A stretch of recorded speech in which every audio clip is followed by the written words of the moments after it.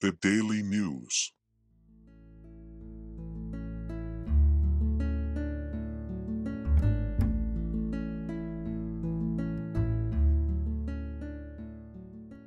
CPO crayfish, Cambarellus patzcuarensis orange, or Mexican dwarf crayfish, are fairly easy to breed. All you need is a well-decorated aquarium with plenty of hiding places and a pair of healthy crayfish. Pregnant females will carry up to 60 eggs between their swimmerets, constantly supplying them with oxygen by moving water along them and picking off any bad ones. It can take up to 5 weeks for the fry to hatch and venture out on their own. The tank water pH should be 6.5 to 8, the temperature 65 to 80 degrees Fahrenheit and water hardness 3 to 15 dkh.